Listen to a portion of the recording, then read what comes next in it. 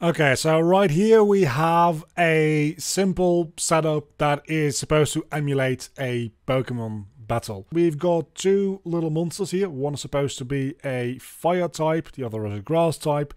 But at the moment, the typings don't do anything yet. So if I attack with this button, we can see it deals 10 damage. It deals 10 damage every time because there's no min-max programs in. And this button deals 3 damage to this Pokemon. Both of them have this monster script here, which has their HP, a attack value, and a defense value. And when we attack, we simply subtract the defense from one out of the attack from the other, and then the result of that is going to get subtracted from their HP. Very, very simple. So this is what the monster class looks like. I've got a very easy display HP class. We don't really care about that for functionality purposes. And over here we've got a static class called Combat, which deals with the damage calculation. So when we attack, we pick our target and their HP is going to get subtracted by our combat damage calculation. And then we put in this monster script and our target monster script, which will then take the attack and defense values out of that and return a float. So that's basically how the system works right now. But you want to be able to have certain typings be super effective against other typings, or not very effective, because we're making a monster collection game. We're making a Pokemon clone, right? Well, to start that off with, we're going to need to make a variable that can hold the type of a Pokemon. So for now, we're going to just in this static class. If you don't know what a static class is, it's pretty much a class that can be accessed from any other class without needing an object reference. So above that class in this script file, just to keep things organized, I'm going to create a public enum and I'm going to call that type.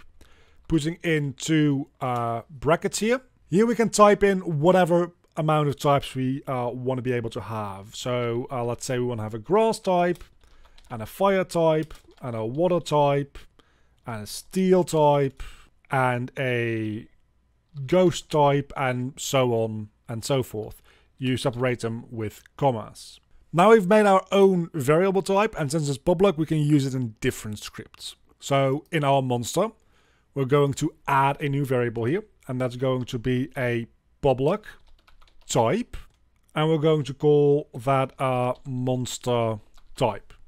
Then when we come back to our Pokemon placeholders here, we suddenly have a drop-down menu for a monster type variable. So this red one is going to be our fire type, and this green one is going to be our grass type. Then back in our static class, we're going to make a new function. This doesn't need to be a public function, but it does need to be static because it's part of a static class. So we're going to make a static float function, and we're going to call that getTypeEffective. And that's going to need two parameters, and that is the type of the attacking Pokemon and the type of the defending Pokemon. And we're going to be using a dictionary to figure out the matchup between the attacking and the defending Pokemon, even though I apparently can't spell defending. So the dictionary is going to hold, in theory, every single combination of type matchups that we could have. Then we're going to use that to automatically only put in everything that isn't just neutral damage, because that would get really tedious very, very quickly. So the way we do that is we start by saying dictionary, and then the dictionary is going to need a key and a value. The key is going to be type number 1, and then the value is actually going to be another dictionary, which might sound a little confusing, but bear with me here. And that dictionary is going to also have a type as its key, and then a float as its value. We'll call this dictionary the multiplier, and we'll set that equal to a new dictionary of, the same types as we did before. And instead of a semicolon, we're actually going to put in 2 brackets. So let's go over what this actually is, because this nesting of dictionaries might seem very intimidating and very scary and weird. it's not that bad. So what we're doing is we're making a dictionary for every type that we have. In that dictionary, we're housing a different dictionary with a second type. So let's give this an example. In grass type, we have a different dictionary with every single other type and the type matchup that is. So this could hold grass, and then this could hold fire, and this would hold 0.5. But if the second type isn't fire, which grass is not very effective against, but something like water, this would certainly then have a value of 2. So we're going to need to make all of these dictionaries, which is relatively easy to do by just putting in these brackets, and then we start by typing our type, dot, and then we have all the types that we have created. So let's just go top to bottom.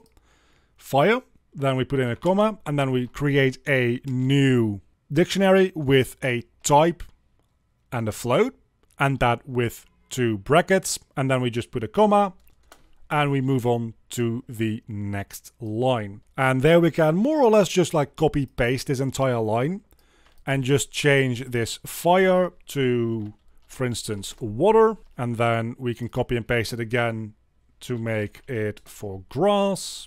I think we also had a steel, and I think ghost was the last one we made for this example. We're not going to use all of these, but it's just to show you. And then the last one doesn't need a comma after it. Then at the very end of these 2 brackets, we put in a semicolon because that's the end of creating this dictionary. So we're creating a dictionary within a dictionary. Now, after that, we're going to make a for each loop, and we're going to check for each type attacking in our multipliers dictionary that we've made, the top one that's holding all of the type combinations, and we're going to be looking through all of its keys. And in that for each loop, we're going to again go in a for each loop because we've got a dictionary in a dictionary that we need to check. Then we check for each type defending in multiplier.keys. We simply check if we don't have our multiplier attacks contains key for defense. So this will just fill in everything that is neutral damage. Then we'll just fill in our multiplier attack and defense key as 1. So this first for each loop will go through all of the entries in this first dictionary. And for every entry in this first dictionary, which is water, fire, grass, steel, and ghost, it will then go through the second dictionary, which is the second for each loop, and check whether or not we have created this key. If we have not created this key, it will set this value to being 1. So now all we have to do is in between the creation of the dictionary and these 2 for each loops, we can make a comment here for super effective and a comment for not very effective. And now we can just set values that we care about manually in our multiplier dictionary. So we can say our multiplier for our type, let's say fire, when it's attacking a type that is grass, is going to be equal to 2. And from here, you just copy and paste this a couple of times and change out the typings into what you want. So if a grass type is attacking a water type, or if a fire type is attacking a steel type, you probably want to order this a little bit better than I have it right now, to be honest. But you get the point. So that will set all of those to 2. And then under this not very effective comment, we can do it the other way around. So if fire is attacking water, that's not very effective. So we set it to 0.5 with a F so that the engine knows that we're talking about a float. And the same thing here goes for, I don't know, grass against fire is not super effective.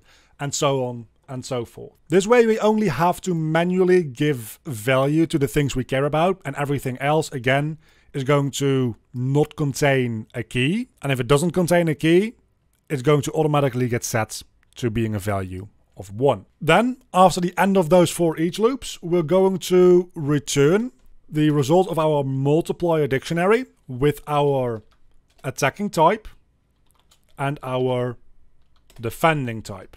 Then we can just use this type effectiveness in our damage calculation to multiply the results of this. So attack minus defense multiplied by get type effectiveness. And for the parameters, we can just get our attacker.monster type and our defender.monster type. And now that we're back in Unity, this is a fire type and this is a grass type. This was doing 10 damage before, so in theory, when I click on this button, it will now do 20 damage. And it does. And the other way around, it was doing 3 damage, so now it does 1.5. Well, it's only showing whole numbers, but it actually is calculating half numbers. So let's open up this. We've got 75 HP, as you can see. When I attack, that goes down to 73.5. So the type matchup system works flawlessly. Wrapping your head around putting a dictionary in a dictionary might be a little bit annoying to deal with if you're not used to working with dictionaries, but this, in my experience, is the most straightforward way and the most easily scalable way if you have more than like a couple of types. So if you're still a little bit lost and you want to check around in my project and just like play around with my code as I have it here, there is a link down below in the description to my Patreon where you can download this full project to look around in and just see how it works and maybe mess around with it a little bit yourself to hopefully understand it a little bit better going forward. Again, if you would like to see me make a more robust, basic Pokemon battle system, do leave a comment down below about that as well, because as of right now, I just wanted to make this tutorial about the type matchup system, because that's probably the most complex thing in Pokemon damage calculation. But I'm more than happy to make a full tutorial series on how to make a Pokemon battle system in general. So I'll see you back in the next tutorial. Until then, see you later. And thanks to my patrons, you can see them on screen right now. And a special thank you to my Cave Digger tier Patreon, Syntax.